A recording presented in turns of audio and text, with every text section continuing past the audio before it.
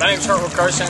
I'm your French Broad River keeper on the banks of the French Broad River, and we're on day 2 of our 11-day paddle trip, and we're sitting right below a wastewater treatment plant and right across from an eroding stream bank, 2 of our water quality threats, and we're here to tell you to clean up the French Broad River. We're out here. Hi, I'm Donna Lisenby. I'm the Watauga River Keeper, and I'm here today on the French Broad River, paddling with the French Broad River Keeper and the Western North Carolina Alliance crew.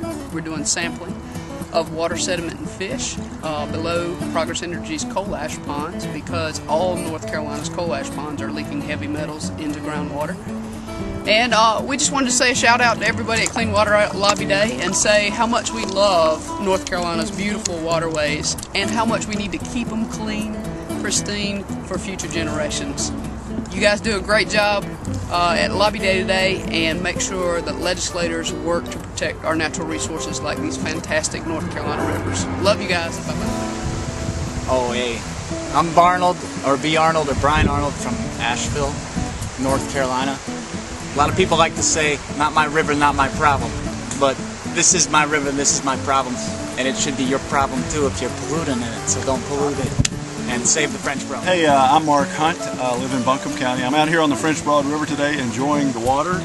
I encourage all our legislators and local elected officials to do whatever it takes to make sure water quality, both in rivers like this and upstream in the tributaries, is protected and kept clean. And that happens on lots of fronts, from land use planning, infrastructure development, sewage water treatment plants, stormwater especially. So please be active on all of those fronts. My name is Jane, and I'm from Clyde, North Carolina, just west of Asheville. This is my first time paddling on the French Broad, and it is a beautiful, beautiful river.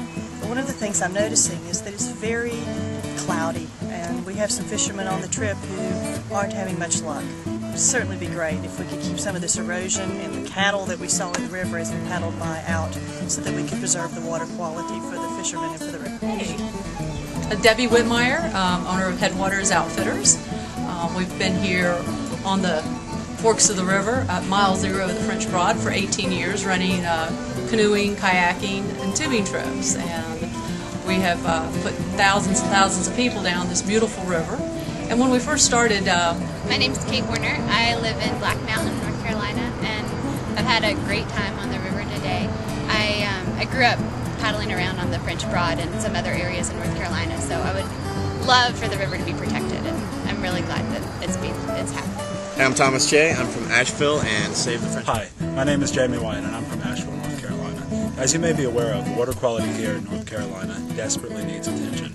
We are facing such issues as bacterial contamination, sulfates, nitrates, other chemicals, and even our local stream, the 303, the Mills River has been placed on the 303D list, and this is unacceptable. You know, the EPA has been trying to find solutions to this, and local agencies have been trying to find solutions to this. We need answers, and we need them now. So please, please, do what you can to protect our water quality in North Carolina.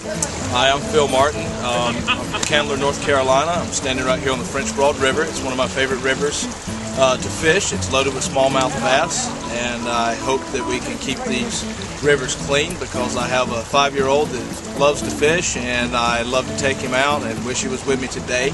But if we don't protect our rivers, we won't have any fish for the younger generation to come along and catch either. So let's take care of our waterways.